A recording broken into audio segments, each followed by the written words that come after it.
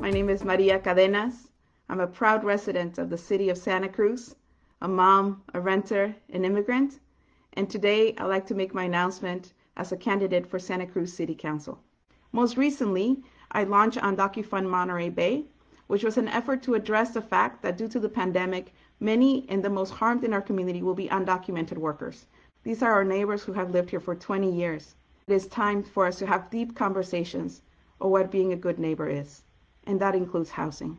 As a city and as a region, our people need to be able to live and have a room of their own. We need to look at affordable housing. We need to look at cross income. But most importantly, we need to be willing to accept the fact that it will change our communities in order to provide housing and a roof for every single one of the people already living here. Neighbors who are currently overcrowded in single-family homes deserve better. And I think we can do better.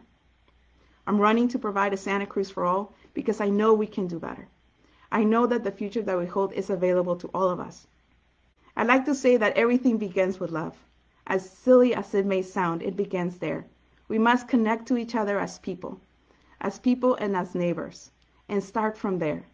The policies ahead have difficult conversations, but they are doable and they're manageable, and we can get it done.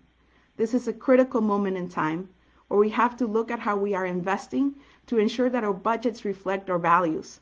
This is hard because comfort and habit are hard to break, but we have to do it. Just because we've done it so long for this way doesn't mean it's the right way. Let's refocus on our values, analyze our budgets, and make sure that they reflect the communities that we want to be.